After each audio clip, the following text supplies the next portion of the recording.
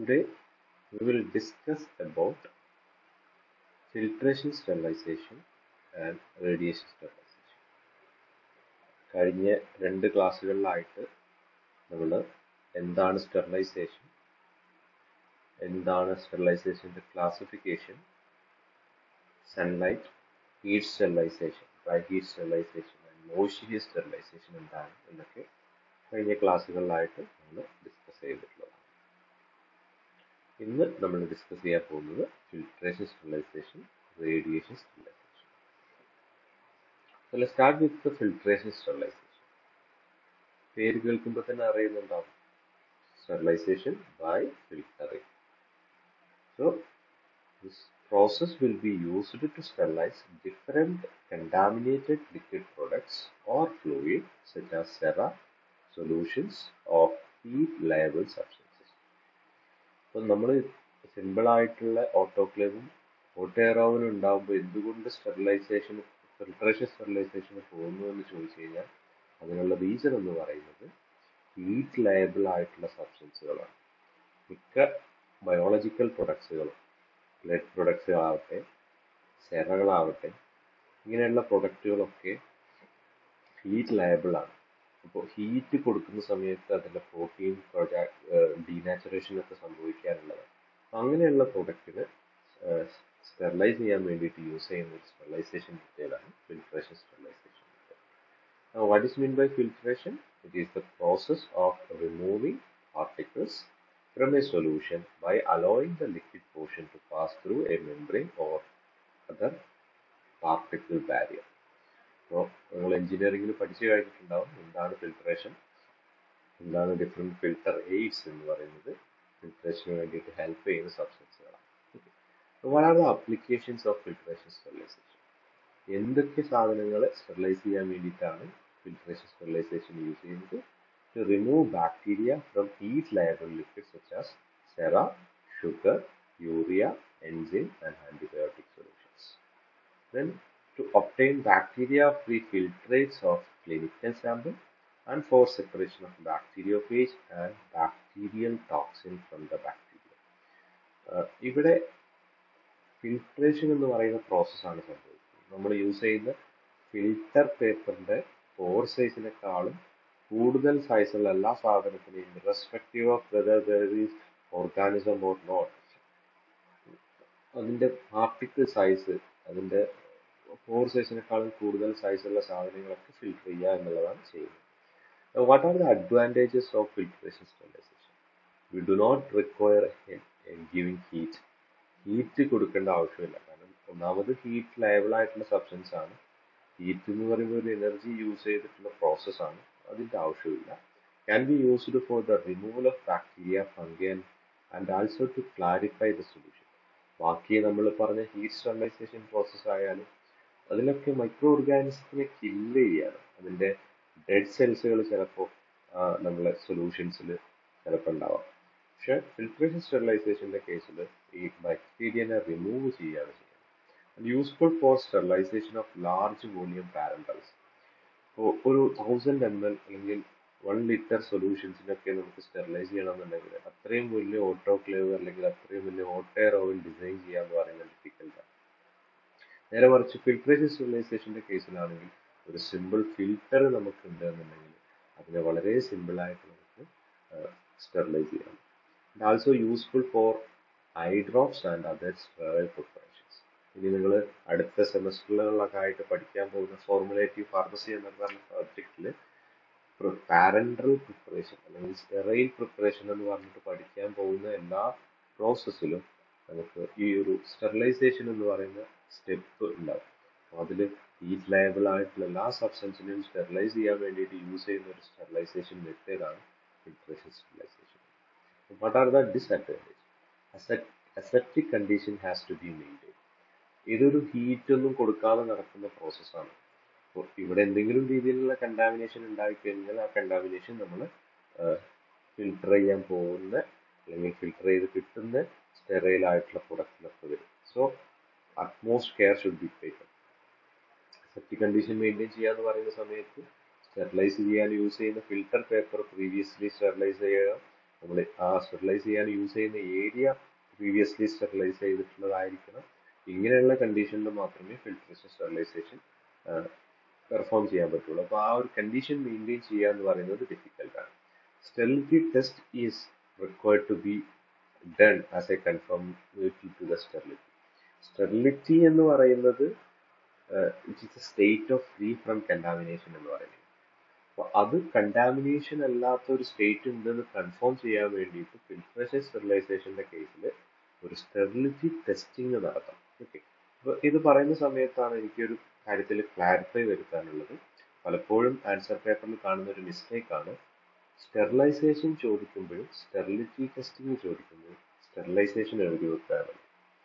Sterilisation എന്ന് പറയുന്നത് micro ഓർഗാനിസത്തിനെ free ആക്കാനുള്ള ഡിഫറെന്റ് പ്രോസസ്സുകളാണ്. അവിടെയാണ് നമ്മൾ ഹോട്ട് എയർ ഓവൻ, ഓട്ടോക്ലേവ് അല്ലെങ്കിൽ ഫിൽട്രേഷൻ സ്റ്റെറിലൈസേഷൻ എന്നൊക്കെ പറയുന്നത് സ്റ്റെറിലൈസേഷൻ പ്രോസസ്സാണ്. ഇങ്ങനെ സ്റ്റെറിലൈസേഷൻ കഴിഞ്ഞാൽ കിട്ടുന്ന ഒരു അവസ്ഥയാണ് സ്റ്റെറിലിറ്റി എന്ന് പറയുന്നത്, free from contaminated micro organism എന്ന് പറഞ്ഞ അവസ്ഥ. അതുണ്ടോ ഇല്ലെങ്കിൽ ടെസ്റ്റ് ചെയ്യാൻ വേണ്ടിയിട്ടുള്ള ടെസ്റ്റുകളാണ് സ്റ്റെറിലിറ്റി ടെസ്റ്റിംഗ് എന്ന് പറയുന്നത്. അപ്പോൾ ഈ ഒരു ടെസ്റ്റിങ്ങിൽ സിമ്പിളായിട്ട് പറഞ്ഞു കഴിഞ്ഞാൽ നമ്മൾ സ്റ്റെറിലൈസ് ചെയ്തിട്ടുള്ള പ്രൊഡക്റ്റിനെ എടുക്കുന്നു, ഒരു കൾച്ചർ മീഡിയത്തിലോട്ട് പ്രിസ്ക്രൈബ് ചെയ്തിട്ടുള്ള സ്റ്റെറിലിറ്റി ടെസ്റ്റിങ്ങിന്റെ ഒഫീഷ്യലായിട്ട് പ്രിസ്ക്രൈബ് ചെയ്തിട്ടുള്ള 3 കൾച്ചർ മീഡിയയിൽ ഏതെങ്കിലും ഒരു കൾച്ചർ മീഡിയത്തിലോട്ട് ട്രാൻസ്ഫർ ചെയ്യുന്നു, അതിനെ ഇൻക്യുബേറ്റ് ചെയ്യുന്നു, 5 to 7 days ഇൻക്യുബേറ്റ് ചെയ്യുന്നു. ചെയ്ത് കഴിഞ്ഞതിന് ശേഷം നമ്മൾ അതിന്റെ ഒബ്സർവേഷൻ നോക്കുന്നു. അത് ടർബിഡിറ്റി, ലിക്വിഡ് മീഡിയത്തിലാണെങ്കിൽ ടർബിഡിറ്റി ഉണ്ടോ നോക്കുന്നു, അതല്ല സോളിഡ് മീഡിയത്തിലാണെങ്കിൽ കോളനി ഫോം ചെയ്തിട്ടുണ്ടോ നോക്കുന്നു. അങ്ങനെ നോക്കുന്ന സമയത്ത് അതിൽ ടർബിഡിറ്റി ഉണ്ടെങ്കിൽ അല്ലെങ്കിൽ കോളനി ഫോം ചെയ്തിട്ടുണ്ടെങ്കിൽ അത് ഇൻഡിക്കേറ്റ് ചെയ്യുന്നത് there is a presence of microorganism which indicate positive test for sterility, so that the product is not sterile, it containing some microorganism, so it cannot be marketed.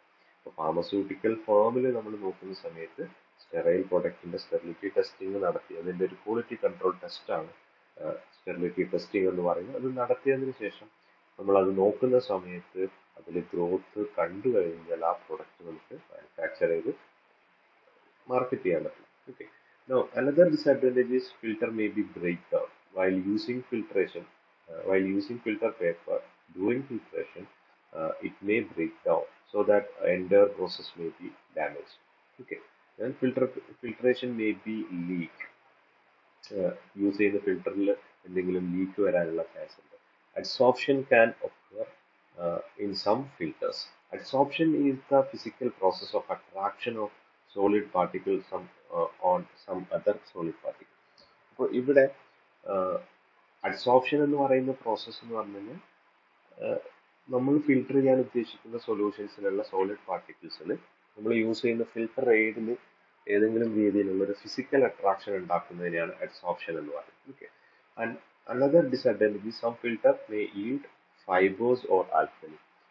അപ്പോൾ ഇത് അതിന്റെ alkali ആയിട്ടുള്ള ഒരു release ചെയ്യുക എന്നുള്ള filter എയ്ഡ്സിന്റെ മുകളിൽ.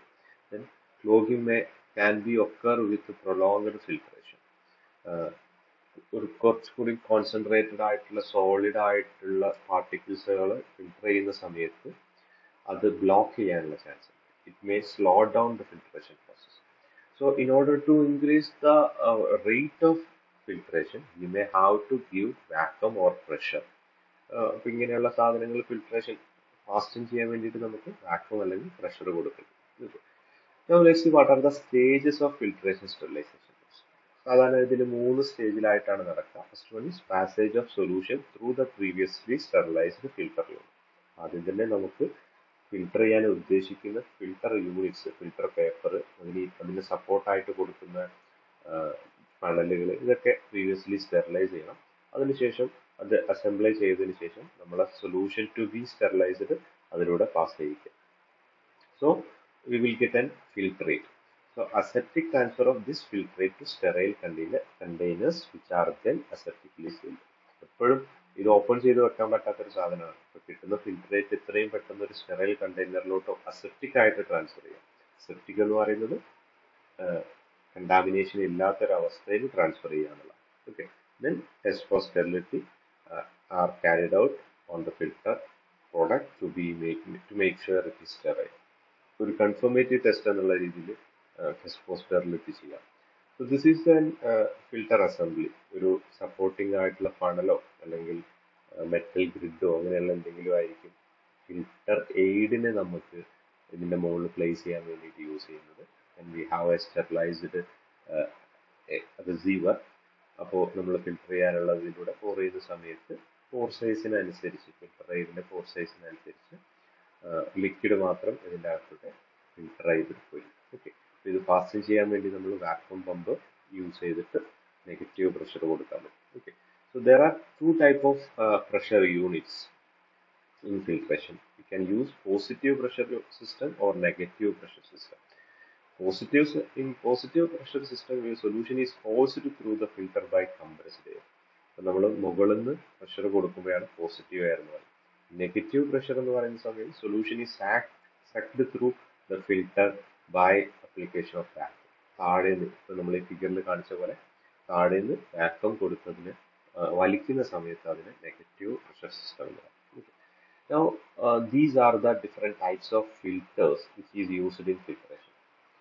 ഇതിൽ നമ്മൾ ഇമ്പോർട്ടൻ്റ് ആയിട്ട് ശ്രദ്ധിക്കേണ്ട കാര്യം ഓരോ ഫിൽറ്റേഴ്സും എന്താണ് അതിൻ്റെ കോമ്പോസിഷൻ, എന്തൊക്കെയാണ് അതിൻ്റെ അഡ്വാൻറ്റേജസ്, എന്തൊക്കെയാണ് അതിൻ്റെ ഡിസ്അഡ്വാൻറ്റേജസ്, എന്താണ് അതിൻ്റെ പോർ സൈസ്, ഇത്രയും കാര്യങ്ങളാണ്. Okay, so asbestos disk filter, sintered glass filter, Candal or ceramic filter, membrane filter, air filter and syringe filters. So first one is asbestos filters or Zeitz filter. So these are made up of asbestos or magnesium trisilicates. അതാണ് അതിൻ്റെ composition എന്ന് പറയുന്നത്. And these are disposable and single use disk. വളരെ സിമ്പിളായിട്ട് use ചെയ്യാൻ പറ്റുന്ന ഒരു ഫിൽറ്ററാണ് asbestos filter which is made up of magnesium ട്രൈസിലിക്കേറ്റ്. No, ഞാൻ നേരത്തെ പറഞ്ഞ പോലെ എപ്പോഴും ഫിൽറ്റേഴ്സ് എന്ന് പറയുന്നത് വളരെ തിന്നായിട്ടുള്ള ഒരു യൂണിറ്റാണ്. അപ്പോൾ അതിനെ സപ്പോർട്ട് ചെയ്യാൻ വേണ്ടിയിട്ട് നമ്മൾ പെർഫറേറ്റഡ് മെറ്റൽ ഡിസ്കുകൾ വേണ്ടി വരും, അല്ലെങ്കിൽ മെറ്റൽ ഫണൽ യൂസ് ചെയ്യേണ്ടി വരും. ദെൻ സ്റ്റെറൈൽ ഫ്ലാസ്കുമായിട്ട് അത് കമ്പൈൻ ചെയ്ത് വെച്ചതിന് ശേഷം സിലിക്കൻ റബ്ബർ വെച്ചിട്ട് നമുക്ക് അതിന് ടൈറ്റൻ ചെയ്യാം. ദെൻ ഫ്ലൂയിഡ് എന്താണോ സ്റ്റെറിലൈസ് ചെയ്യേണ്ടത് അതിനെ ട്രാൻസ്ഫർ ചെയ്യുന്നു. After completion sterilisation filter is discarded and entire unit is sterilised. Okay, no pore size of this asbestos filter is 0.01 to 5 micron. അപ്പോൾ അത്രയും പാർട്ടിക്കിൾസിന് അതിനേക്കാളും പാർട്ടിക്കിൾ സൈസുള്ള സംഗതികളൊക്കെ നമുക്ക് അതിനെ ഫിൽട്ടർ ചെയ്യാൻ പറ്റും. Next one is sintered glass filter or ഫ്രിറ്റഡ് glass or മോട്ടോൺ filters which is made up of ബോറോസിലിക്കേറ്റ്സ്. അപ്പോൾ എങ്ങനെയാണ് ബോറോസിലിക്കേറ്റ് നമ്മൾ എന്ത് ചെയ്യും, ബോൾ മില്ലിലിട്ടിട്ട് നമ്മൾ അതിനെ പൗഡർ ചെയ്യും. Then we will pack in to A disk mould and heated until A suitable adhesion take place between the granules.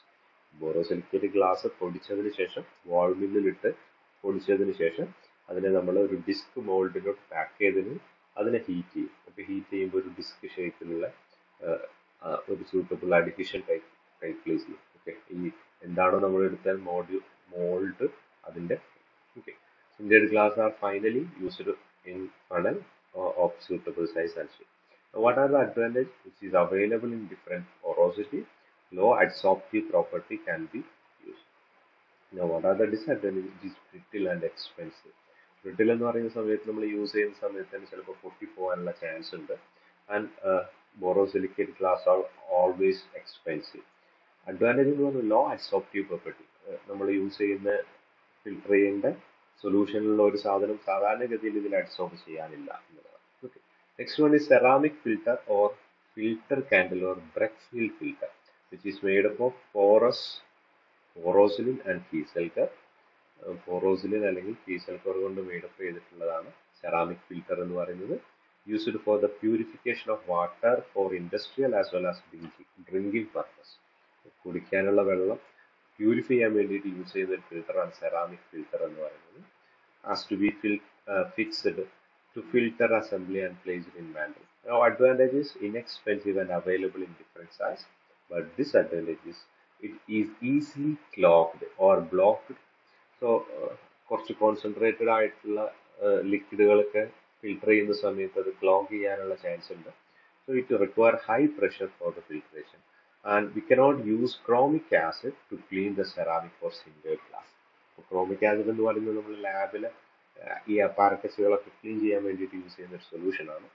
അത് use ചെയ്തിട്ട് ക്ലീൻ ചെയ്യാൻ പറ്റാത്ത ഒരു ഫിൽട്ടർ കൂടിയാണ് സെറാമിക് ഫിൽട്ടർ എന്ന് പറയുന്നത്. Next one is fibrous pad filter. Fibrous pad filter is composed of asbestos filter, which is compressed with a mixture of other fibrous materials such as wood cellulose. So, നേരത്തെ തന്നെ നമ്മളൊരു asbestos filter പറഞ്ഞിട്ടുണ്ട്. ആ asbestos fibres different ആയിട്ടുള്ള fibrous material would cellulose പോലെയുള്ള fibrous മെറ്റീരിയലുമായിട്ട് compress ചെയ്തിട്ട് prepare ചെയ്യുന്ന ഒരു ഫിൽറ്ററാണ് fibrous pad filter. It also contains binders and fillers. What are the advantages? It is inexpensive with less tendency to clog and disposable and single use disc. What are the disadvantages? High adsorbing capacity and tend to alkalinize the filtered liquids. Next one is microporous membrane filter. This is one of the commonly used filter for sterilization. So this is made up of cellulose and cellulose acetate, cellulose esters such as cellulose acetate or cellulose nitrate. ഇതിന്റെ composition എന്ന് പറയുന്നത് ശരിക്കും ശ്രദ്ധിക്കുക, cellulose അസറ്റേറ്റോ cellulose നൈട്രേറ്റോ കൊണ്ടുള്ള ആണ് ഈ പറഞ്ഞ മെംബ്രെയിൻസുകൾ compose ചെയ്തിട്ടുള്ളത്. And pore size is 0.34 to 0.02 micrometer. അത്രത്തോളം പോർ സൈസ് കുറവുള്ള ഒരു ഫിൽറ്ററാണ്. And filter can be sterilized by autoclave or ethylene oxide or ionization process. So വളരെ സിമ്പിൾ ആയിട്ട് ഹീറ്റ് സ്റ്റെറിലൈസേഷനിൽ ഡ്രൈ ഹീറ്റ് മാത്രം യൂസ് ചെയ്യാൻ പറ്റില്ല, ബാക്കിയുള്ള എല്ലാ സ്റ്റെറിലൈസേഷൻ മെത്തേഡ് യൂസ് ചെയ്തിട്ട് സ്റ്റെറിലൈസ് ചെയ്യാൻ പറ്റുന്ന ഒരു ഫിൽറ്ററും കൂടിയാണ് മൈക്രോ പോറസ് മെംബ്രെയിൻ സിസ്റ്റം എന്ന്. ദെൻ ഇതൊരു തിൻ സിസ്റ്റമാണ് അല്ലെങ്കിൽ thin ഫിൽറ്ററാണ്. So we have to support on rigid base of perforated metal and if the solution is to be filtered is high concentration of particulate matter, filter get may be low. അത്രയും തിന്നായിട്ടുള്ള pore size 0.34 to 0.02 micrometer ആണ് ഇതിന്റെ pore size. High concentration of സോളിഡ്സുകളുള്ള സൊല്യൂഷൻസുകൾ filter ചെയ്യുന്ന സമയത്ത് ഇത് clog ചെയ്യാനുള്ള chance ഉണ്ട്. So in order to increase the efficiency of microporous membrane filter, first we have to filter A preliminary filter through A depth filter. നമ്മൾ നേരത്തെ പറഞ്ഞിട്ടുള്ള സിൻഡേർഡ് ഗ്ലാസോ അല്ലെങ്കിൽ asbestos filters ഒക്കെ യൂസ് ചെയ്തിട്ട് ഫിൽട്ടർ ചെയ്തതിന് ശേഷമുള്ള ഫിൽട്ടറേറ്റ് ആണ് നമ്മൾ മൈക്രോപോറസ് മെംബ്രെയിൻ സിസ്റ്റം വഴി ഫിൽട്ടർ ചെയ്യുന്നത്. Okay, and this is mainly used for the water purification and analysis, sterilization and sterility testing, and also for the preparation of solutions for the parental use. അപ്പോൾ ഈ ഒരു ഫിൽട്ടറാണ് സാധാരണഗതിയിൽ sterility testing perform ചെയ്യാൻ വേണ്ടിയിട്ട് use ചെയ്യുന്നത്. Sterility testing ഞാൻ നേരത്തെ പറഞ്ഞു, ഒരു സംഗതി സ്റ്റെറൈൽ ആണോ അല്ലെങ്കിൽ ചെക്ക് ചെയ്യാൻ വേണ്ടിയിട്ടുള്ള ടെസ്റ്റുകളാണ്. ഒഫീഷ്യലായിട്ട് ഉള്ള ബുക്സുകളിൽ അത് ഏതാണ് ഏത് മെത്തേഡാണ് ചെയ്യേണ്ടത്, രണ്ട് മെത്തേഡുകളാണുള്ളത്, method A and method B. അതിൽ മെംബ്രെയിൻ ഫിൽട്രേഷൻ മെത്തേഡ് എന്ന് പറഞ്ഞാൽ മെത്തേഡ് എ ചെയ്യണമെന്നുണ്ടെങ്കിൽ നമ്മൾ യൂസ് ചെയ്യുന്ന ഒരു ഫിൽറ്ററാണ് മൈക്രോപോറസ് മെംബ്രെയിൻ ഫിൽറ്റർ എന്ന് പറയുന്നത്.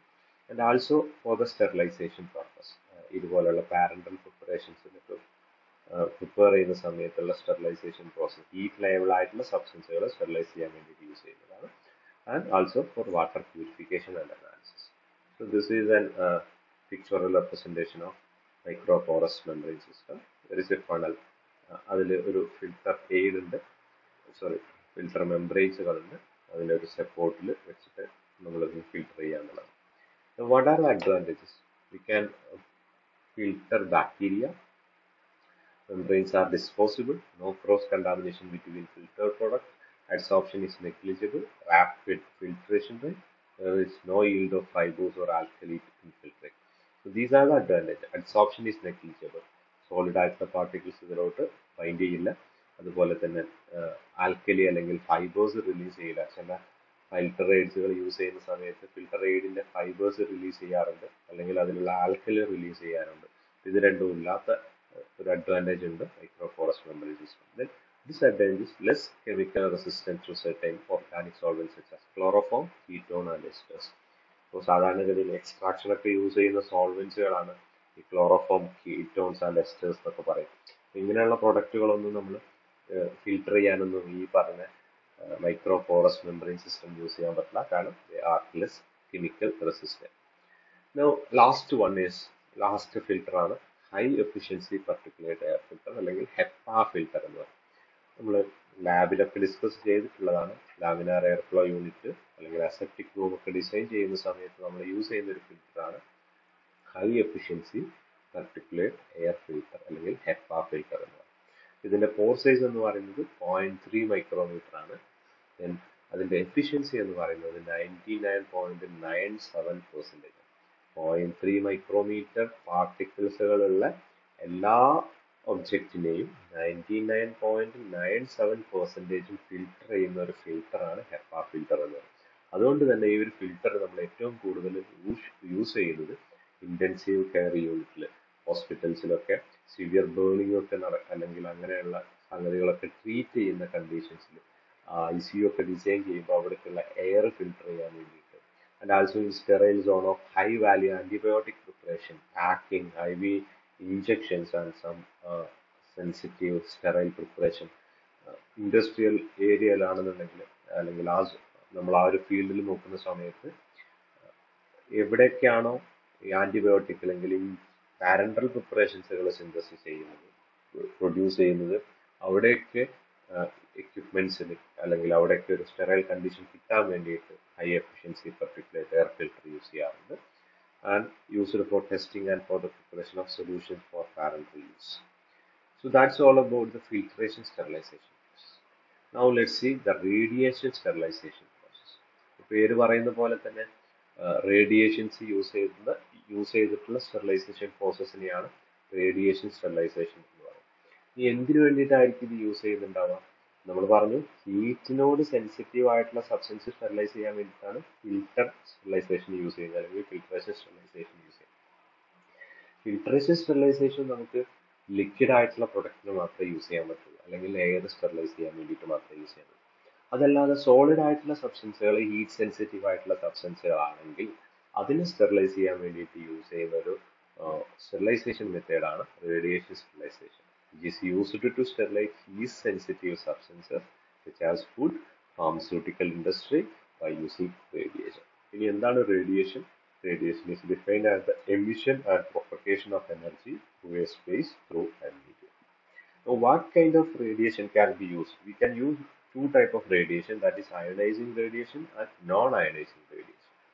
So, we will select a radiation which have shorter wavelength so that it have more damage to the microorganisms. അപ്പോൾ ഒരു റേഡിയേഷന് നമ്മൾ സെലക്ട് ചെയ്യുന്ന സമയത്ത് ഏറ്റവും ഷോർട്ടർ വേവ് ലെങ്ത് ഉള്ള റേഡിയേഷൻ ആണ് കൂടുതൽ ഡാമേജ് ഉണ്ടാക്കാൻ പറ്റുന്നത്.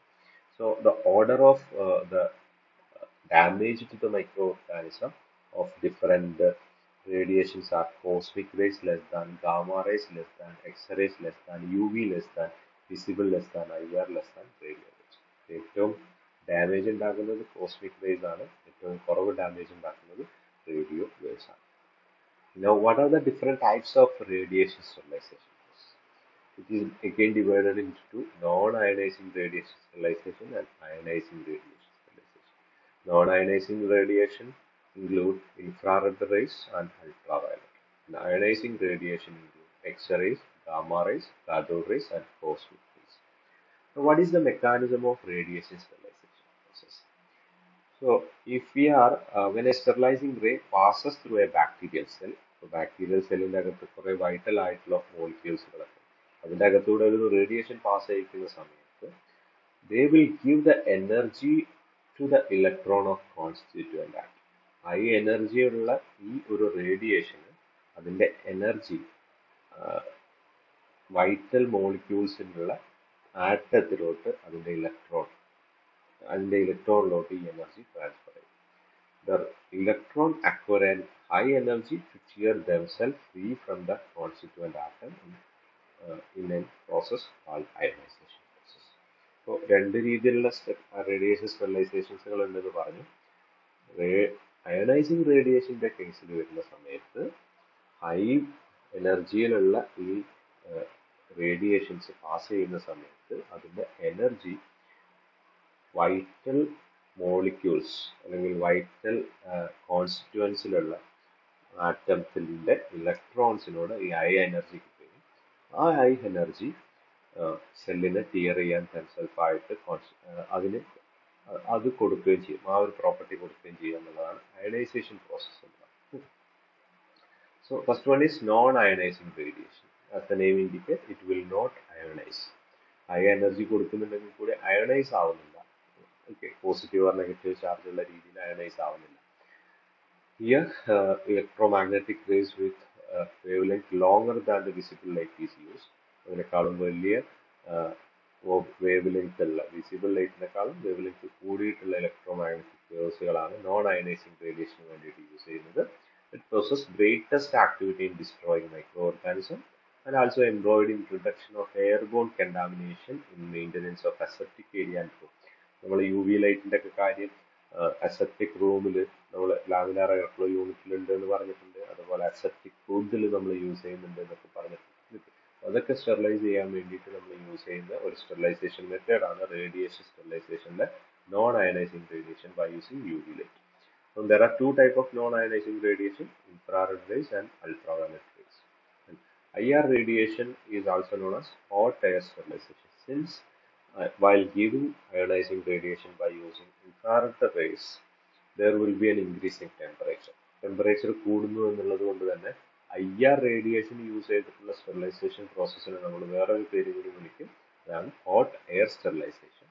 Don't confuse with hot air oven. Okay, dry heat സ്റ്റെറിലൈസേഷനിൽ നമ്മൾ ഹോട്ട് എയർ ഓവൻ ഡിസ്കസ് ചെയ്തിട്ടുണ്ട്. അതല്ല, IR റേഡിയേഷൻ കൊടുത്തിട്ടുള്ള ഒരു സ്റ്റെറിലൈസേഷൻ പ്രോസസ്സിന് സമയത്ത് ഉണ്ടാവുന്ന ഇൻക്രീസിങ് ടെമ്പറേച്ചർ കാരണം അതിന് പറയുന്ന പേരാണ് hot air sterilisation. What are the application of non ionising radiations? എന്തുകൊണ്ടാണ് ഇങ്ങനെ ഡീറ്റെയിൽ ആയിട്ട് പറയുന്നതെന്ന് ചോദിച്ചു കഴിഞ്ഞാൽ, ഈ ഒരു ടോപ്പിക്ക് പലപ്പോഴും non ionising radiation, ionising radiation മാത്രമായിട്ടൊക്കെ പേരെടുത്ത് ചോദിക്കാറുണ്ട്. Okay, so IR, infrared rays are used for the rapid mass sterilization of pre-packed items such as syringes and catheters. So already മെഡിസിൻസുകൾ സിറിഞ്ചിന്റെ അകത്ത് അല്ലെങ്കിൽ കത്തീറ്റേഴ്സിന്റെ അകത്തൊക്കെ പാക്ക് ചെയ്തിട്ടുള്ള രീതിയിൽ മാർക്കറ്റ് ചെയ്യുന്ന പ്രൊഡക്റ്റുകളുടെ ഫൈനൽ സ്റ്റെറിലൈസേഷന് വേണ്ടിയിട്ട് യൂസ് ചെയ്യുന്ന ഒരു സ്റ്റെറിലൈസേഷൻ മെത്തേഡാണ് IR എന്ന് പറയുന്നത്. UV radiation is used for the disinfecting enclosed areas such as entryways, operation theaters and laboratory. ഇങ്ങനെയുള്ള ഏരിയ ഒക്കെ സ്റ്റെറിലൈസ് ചെയ്യാൻ വേണ്ടിയിട്ട് യൂസ് ചെയ്യുന്നുണ്ട്. To prevent cross infection in the hospital, airborne contamination avoid ചെയ്യാൻ വേണ്ടിയിട്ട് sterilization and maintenance of aseptic filling area in pharmaceutical industry, food and dairy industries. Then sterilization of thermolayable substances or biological fluids such as plasma, blood plasma and vaccines. എപ്പോഴും biological ഫ്ലൂയിഡിന്റെ ഒക്കെ ഒരു പ്രത്യേകത എന്ന് പറയുന്നത് 60 degree സെൽഷ്യസിന്റെ മുകളിൽ heat ചെയ്യുന്ന സമയത്ത് ഇതിലുള്ള പ്രോട്ടീൻസുകൾ, ബയോളജിക്കൽ ആയിട്ടുള്ള പ്രോട്ടീൻസുകളൊക്കെ കോയാഗുലേറ്റ് ചെയ്യും. ഈ പ്രോഡക്റ്റുകളൊക്കെ ഡാമേജ് ആവാനുള്ള ചാൻസ് ഉണ്ട്. ഇതിനൊക്കെ സ്റ്റെറിലൈസ് ചെയ്യാൻ വേണ്ടിയിട്ട് യൂസ് ചെയ്യുന്ന ഒരു സ്റ്റെറിലൈസേഷൻ മെത്തേഡാണ് നോൺ അയനൈസിങ് റേഡിയേഷൻസിൽ ആയിട്ടുള്ള UV അല്ലെങ്കിൽ IR റേഡിയേഷൻസ് എന്ന് പറയുന്നത്. Okay, next one is ionising radiations. So as the name indicate, it will ionise the microorganism. It will kill the contaminating microorganism by ionization process. നമ്മൾ mechanism പറഞ്ഞ സമയത്ത് high energy ഇലക്ട്രോണിന് കിട്ടുന്നതിന്റെ ഭാഗമായിട്ട് ആ electron micro ഓർഗാനിസത്തിനെ clear ചെയ്യാനുള്ള ആ ഒരു മെക്കാനിസത്തിലാണ് ഇത് act ചെയ്യുന്നത്. By using X-rays, gamma rays, cathode race and cosmetics. Wave length visible ലൈറ്റിനേക്കാളും കുറവുള്ള റേഡിയേഷൻസുകൾ യൂസ് ചെയ്യുക എന്നുള്ളതാണ് ചെയ്യുന്നത്. Have high penetration power and considerable energy, and these are lethal to the DNA and other vital constituents. അതുകൊണ്ട് തന്നെ ഈ ഒരു നമ്മളെപ്പോഴും x-ray എടുക്കുന്ന സമയത്ത് അത്യാവശ്യം ഉണ്ടെങ്കിൽ മാത്രമേ എക്സ്റേ എടുക്കാറുള്ളൂ. അതും തന്നെ പ്രഗ്നന്റ് വുമൻസിനെ നമ്മൾ അവോയ്ഡ് ചെയ്യും. ആ ഏരിയയുടെ ത്രൂട്ടിൽ ആരും എടുക്കില്ല എന്നൊക്കെ പറയുന്നത്. which are lethal to DNA. There is a chance for mutation. അങ്ങനെയുള്ള പ്രോസസ് ഒക്കെ ഉണ്ടാവാറുള്ള chance. What are the factors affecting ionizing radiation? Which are oxygen, protecting compounds, then sensitive agents, pH of the culture, freezing, moisture, and recovery condition. Now, what is the advantage of ionizing radiation? There is no increasing temperature as that of IR. IR-ൽ ഉള്ള പോലെയുള്ള ഒരു increasing temperature ഇല്ലാത്തത് കൊണ്ട് ഇതിനെ നമ്മൾ called sterilisation എന്ന് കൂടി വിളിക്കാറുണ്ട്. Called sterilisation process. Okay. What are the application of ionizing radiation? Gamma rays are used for the sterilization of disposable items and also used for the sterilization of items like plastic, animal feeds, cupboard, oil, grease, fabrics, plastic syringes, hypodermic needles, scalps, surgical blades, adhesive dressing, plastic tubing, catheters and sutures, and also used to sterilize thermolayable medications like benzene, penicillin, streptomycin sulfate, polymyxin sulfate, vitamins like ascorbic acid, sulfonamate, lactose and salt. ഇങ്ങനെയുള്ള കെമിക്കൽസുകൾ അല്ലെങ്കിൽ തെർമോലയബിൾ മെഡിക്കേഷൻസുകളൊക്കെ sterilise ചെയ്യാൻ use ചെയ്യാറുണ്ട് to inactivate suspension of microorganism to use the vaccines. ഇപ്പോൾ vaccine prepare ചെയ്യുന്ന സമയത്ത് vaccine എന്ന് പറഞ്ഞാൽ antigen containing പ്രിപ്പറേഷൻസുകളാണ് നമ്മുടെ ബോഡിയിലുള്ള ഇമ്മ്യൂൺ സിസ്റ്റത്തിനെ ആക്ടിവേറ്റ് ചെയ്ത് ആന്റിബോഡി പ്രൊഡ്യൂസ് ചെയ്യാൻ വേണ്ടിയിട്ട് നമ്മളെ ഇമ്മ്യൂൺ സിസ്റ്റത്തിനെ സ്റ്റിമുലേറ്റ് ചെയ്യുന്ന പ്രൊഡക്റ്റുകളാണ് വാക്സിൻസ് എന്ന് പറയുന്നത്. വാക്സിൻസിൽ സാധാരണഗതിയിൽ ആന്റിജൻസുകളാണ്. ഏത് ഡിസീസാണോ ഉണ്ടാക്കുന്നത് ആ ഓർഗാനിസത്തിനെ കിൽ ചെയ്ത് അതിന്റെ ആന്റിജനിസിറ്റി റിട്ടേൺ ചെയ്തിട്ടുള്ള പ്രൊഡക്റ്റുകളാണ് വാക്സിൻസ് എന്ന് പറയുന്നത്. അങ്ങനെയുള്ള പ്രൊഡക്റ്റിനെ മൈക്രോ ഓർഗാനിസത്തിനെ ഇനാക്ടിവേറ്റ് ചെയ്യാൻ വേണ്ടിയിട്ട് കില്ല് ചെയ്യാൻ വേണ്ടിയിട്ട് നമുക്ക് ഈ അയണൈസിങ് റേഡിയേഷൻസുകൾ യൂസ് ചെയ്യാൻ പറ്റും. ഓക്കെ, അതുപോലെ തന്നെ ഇതിൻ്റെ ഒരു ക്വസ്റ്റ്യൻ നമ്മൾ ചോദിക്കുന്ന സമയത്ത് പല കോമ്പറ്റേറ്റീവ് എക്സാമിനും MCQ ആയിട്ടൊക്കെ ചോദിക്കുന്നതാണ് ഇതിലുള്ള ഏതെങ്കിലും ഒരു സാധനത്തിന്റെ പേര് പറഞ്ഞത്. For example thermolabile medications can be sterilized by ionizing radiation, അല്ലെങ്കിൽ dry heat sterilization, moist heat sterilization, filtration sterilization എന്നൊക്കെ പറഞ്ഞിട്ട് ഇങ്ങനെ ഓപ്ഷൻസ് തരും. അപ്പോൾ നമ്മൾ ഇത്രയും ക്ലിയർ ആയിട്ട് നമുക്ക് ഇതിന്റെ ആപ്ലിക്കേഷൻസ് അറിഞ്ഞു കഴിഞ്ഞാൽ മാത്രമേ അങ്ങനെയുള്ള ക്വസ്റ്റ്യൻസുകളൊക്കെ നമുക്ക് ആൻസർ ചെയ്യാൻ പറ്റുള്ളൂ. Okay, and also X-ray, another use is X-ray is used to produce microbial mutants. അപ്പോൾ നമ്മൾ ഫെർമെന്റേഷൻ പ്രോസസ് ഒക്കെ ചെയ്യുന്ന സമയത്ത് നമ്മളൊരു മൈക്രോ ഓർഗാനിസത്തിനടുത്ത് നാച്ചുറൽ ആയിട്ടുള്ള മീഡിയം കൊടുക്കുന്ന സമയത്ത് നമുക്കൊരു ഡിസൈഡ് ആയിട്ടുള്ള പ്രൊഡക്റ്റാണ് ഫെർമെന്റേഷൻസിൽ കിട്ടുക. ഇപ്പോൾ ആന്റിബയോട്ടിക്കിന്റെ ഫെർമെന്റേഷൻ പ്രോസസ് ആണെങ്കിൽ ഒരു മൈക്രോ ഓർഗാനിസം എടുക്കുന്നു, നാച്ചുറൽ ആയിട്ടുള്ള പ്രൊഡക്ട്സുകൾ കൾച്ചർ മീഡിയ കൊടുക്കുന്നു, അതിനുശേഷം നമുക്ക് കിട്ടുന്ന ഒരു ആന്റിബയോട്ടിക് ആണ് ഫെർമെന്ററിൽ ഉണ്ടാവുക. ആ ഫെർമെന്റർ എന്ന് പറഞ്ഞാൽ ആ ഒരു അപ്പാരറ്റസിനെയാണ് ഫെർമെന്റർ എന്ന് പറയുന്നത്. അപ്പോൾ ഇങ്ങനെ ഉണ്ടാവുന്ന പ്രൊഡക്റ്റ് തന്നെ നമ്മൾ സ്റ്റാർട്ടിങ് സെലക്ടിങ് ഓർഗാനിസത്തിനെ ഇൻഹിബിറ്റ് ചെയ്യുകയാണെങ്കിൽ ഫർദർ പ്രൊഡക്ഷനൊക്കെ ഇൻഹിബിറ്റഡ് ആണ്. ഓക്കെ, അപ്പം അങ്ങനെയുള്ള സമയത്ത് നമ്മൾ മൈക്രോ ഓർഗാനിസത്തിന് മ്യൂട്ടേഷൻ ചെയ്യും, മ്യൂട്ടേഷൻ ഉണ്ടാക്കും by using different mutants like ionising radiation use ചെയ്തിട്ടോ അല്ലെങ്കിൽ കെമിക്കൽസ് യൂസ് ചെയ്തിട്ടൊക്കെ മ്യൂട്ടേഷൻ ഉണ്ടാക്കുന്ന സമയത്ത് എന്താ ഒരു അഡ്വാൻറ്റേജ് എന്ന് പറയുന്നത് കിട്ടാൻ പോകുന്ന മൈക്രോ ഓർഗാനിസത്തിന് ഇതിനോട് റെസിസ്റ്റന്റ് ആയിട്ടുള്ള രീതിയിലുള്ള ചില പ്രോപ്പർട്ടി ഒക്കെ കിട്ടും. അപ്പൊ അങ്ങനെയുള്ള മ്യൂട്ടേഷൻ ഒക്കെ ഉണ്ടാക്കാൻ വേണ്ടിയിട്ട് നമുക്ക് അയണൈസിങ് റേഡിയേഷൻസുകൾ യൂസ് ചെയ്യാം. So these are all about the radiation sterilisation process. അപ്പോൾ നമ്മൾ ഈ ഒരു വീഡിയോയിൽ എന്താണ് റേഡിയേഷൻ സ്റ്റെറിലൈസേഷൻ, എന്താണ് ഫിൽട്രേഷൻ സ്റ്റെറിലൈസേഷൻ എന്നുള്ളതാണ് നമ്മൾ ഡിസ്കസ് ചെയ്തിട്ടുള്ളത്. അടുത്ത ഒരു ക്ലാസ്സിൽ നമ്മൾ എന്താണ് ഗ്യാഷ്യസ് സ്റ്റെറിലൈസേഷൻ, കെമിക്കലിൽ തന്നെ സ്റ്റെറിലൈസേഷന് വേണ്ടിയിട്ട് യൂസ് ചെയ്യുന്ന ഗ്യാസസുകൾ നമ്മൾ സ്റ്റെറിലൈസേഷന്റെ കൂടെയാണ് പഠിക്കുക, ബാക്കിയുള്ള കെമിക്കൽസുകളൊക്കെ ഡിസിൻഫെക്റ്റന്റെ കൂടെയാണ് പഠിക്കുക. So that's all about the radiation and filtration sterilisation. Hope it is clear. Thank you for watching.